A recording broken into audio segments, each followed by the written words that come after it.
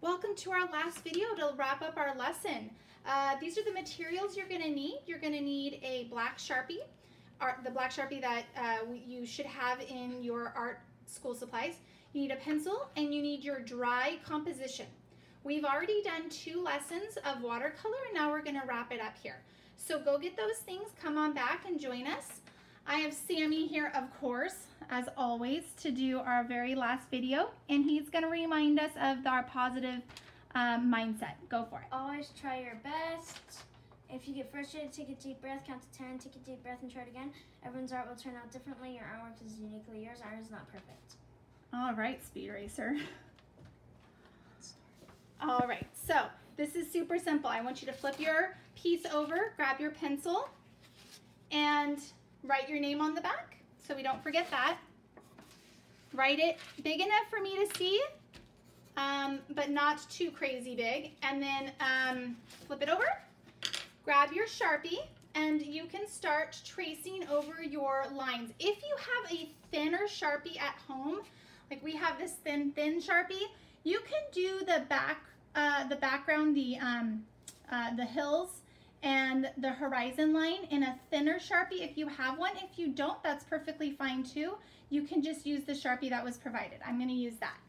And then you could use, I was telling Sammy that he could do that for the background, and then for the trees and the shrubs, he could use like the thicker Sharpie. But it's really up to you. It's just what you have at home and what you'd like to do as the artist. So, oh goodness, sorry, I hit the iPad. Okay, so I'm going to start by tracing my hill in the back. And do you notice how I lifted up and I didn't go over my tree? Because my tree is in the front. So everything behind it, I need to lift my pen up. Okay? Everyone's going at their own pace. This is going to be really short because there aren't many lines. So I have my horizon line here, and it goes out here, and now I'm on to my trees. I'm not gonna do anything with the root system. I'm gonna leave that the way it is. Not gonna define the root system there. Okay, so Sammy, I like how you left the root system undefined there. Beautiful.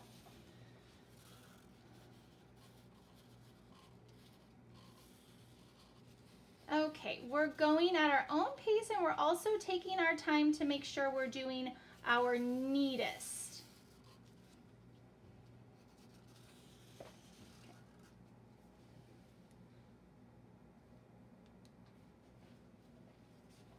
All right.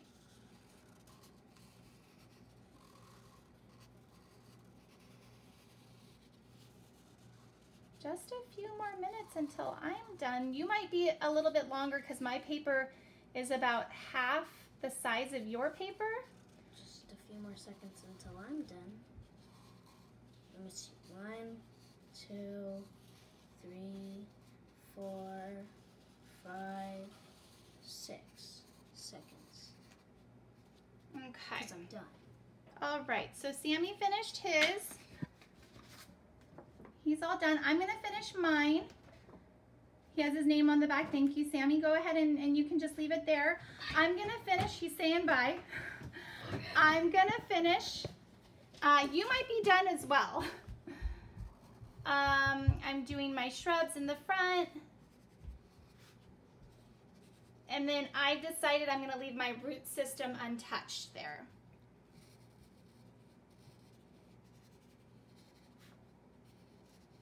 That's up to you on that.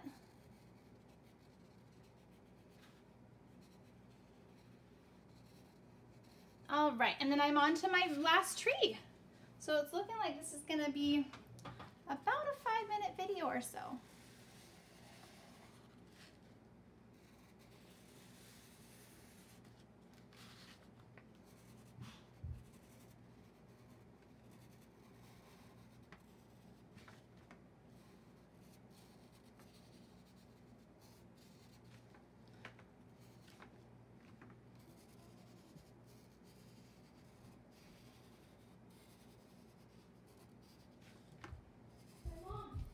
Okay, I'm gonna wrap it up.